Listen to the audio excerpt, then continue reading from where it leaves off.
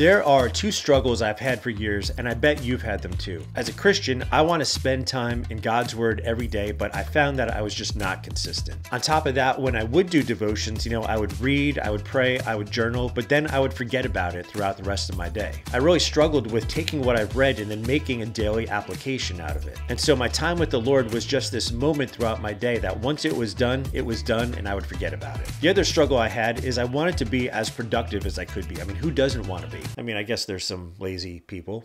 But I wanted to finish each day knowing that I've moved forward towards my goals. Our time here is so limited, and if we're not intentional about what it is we want to do, it'll just pass us by. And so for me, too often I would get sidetracked by just tasks that weren't important. I don't know if it was procrastination or they were just the things that were right there in front of me, but they would throw off my day. So if you feel like you can relate, if you feel like you are tired of being unproductive, if you're kind of stagnant in your faith, then hang tight because I want to share with you what has been the perfect solution for me, and I think it will be for you too. It's called the Biblical Productivity Journal. The journal combines growing in your faith and nearness to the Lord with productivity. It may seem like there's really not much of a connection there, but they really do integrate together well. And what this journal does is help you stay motivated and focused on the things that matter most. It's a unique design that really easily helps you track your daily goals, your tasks, and your devotions all in one place. It's designed to help you achieve the big goals and leave the little tasks for afterwards when the big goals are done. The design only allows for a maximum of 3 big goals. But besides this, the journal is designed so that your daily devotions are open to you all day long. The left side is your devotions and the right side is your productivity plan.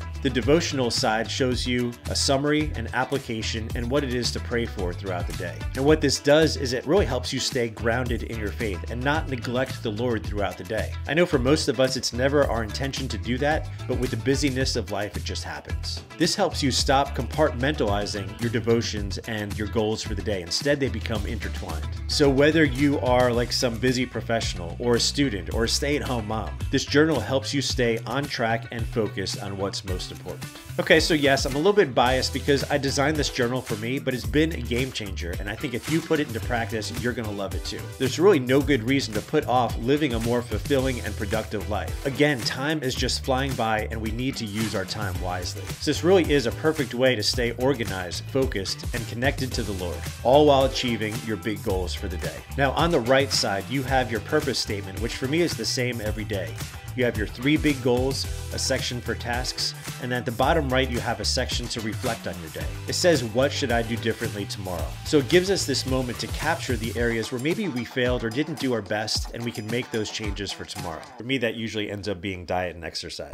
Now, there are 12 lined blank pages at the beginning of this journal, and for me, those are extremely important. In fact, when I first put out this journal, I didn't have those pages in there, and so I got my first copy, and it's just like, I really need those pages there. And so every day I read what is written on those pages because they are what motivate me. In fact, my 3 goals for every day directly connect to what I have written on those 12 pages. If you want to know what I've written on those pages and what you should write, watch this video next.